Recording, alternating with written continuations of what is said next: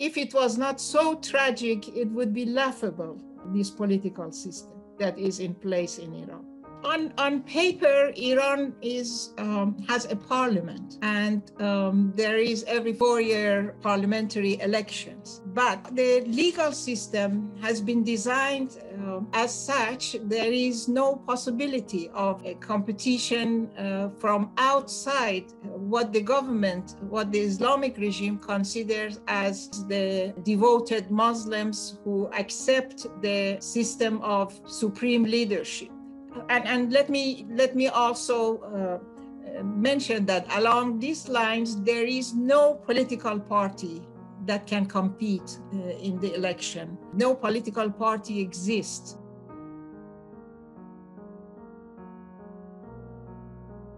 The system has been designed as such that every single candidate has to be vetted out by the Guardianship Council. Initially, it was a 12-member body that consisted of half of it were clergymen appointed and half laymen, but they were all appointed by the supreme leader. So they exclude whoever that they don't like. Of course, this present supreme leader has been in power for 30-something years and is ruling the country with iron fist. But on paper, again, there is yet another body, Expediency Council, and a Council of Experts. The role of Council of Experts is to select, basically, the supreme leader. That has been, done 30-something years ago.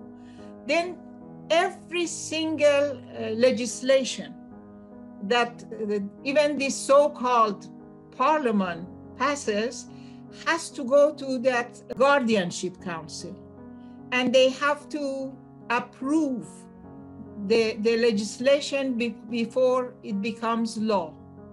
So with this system, actually, there is no possibility for any piece of legislation that the mullahs don't want to be in place to pass, basically. And if this was not enough, Khomeini himself, he created yet another body, that is the Expediency Council.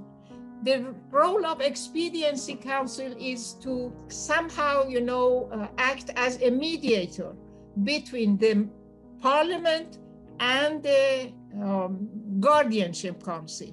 If there is a piece of legislation that goes back and forth between the parliament and the Guardianship Council, and they can agree on that, then the Expediency Council will basically decide. But who are members of the Expediency Council?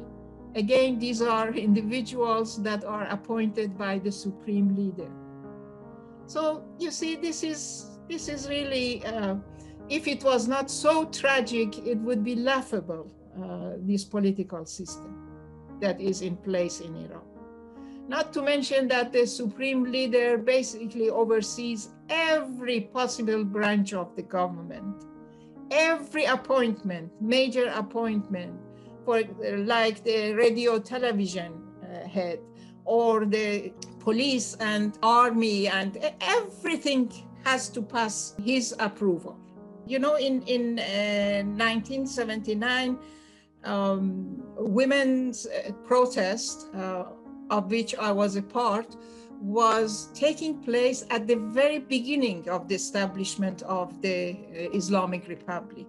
So people did not have quite a clear idea as to what an Islamic Republic would look like, what to expect in terms of the laws and regulations and practices, policies. So it is different now. People have lived through all these so-called Islamification and policies that have the intention of basically making Iran the bastion of Islamic revolutionaries.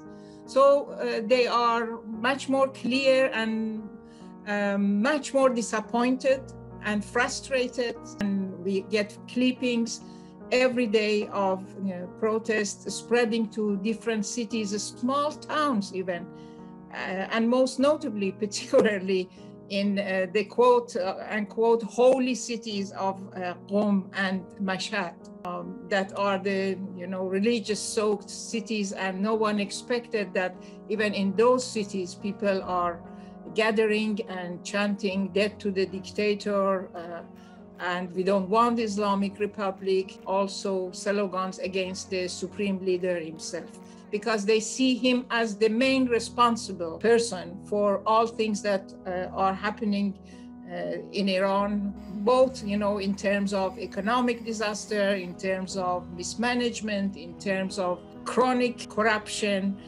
embezzlements that go unpunished, so on and so forth.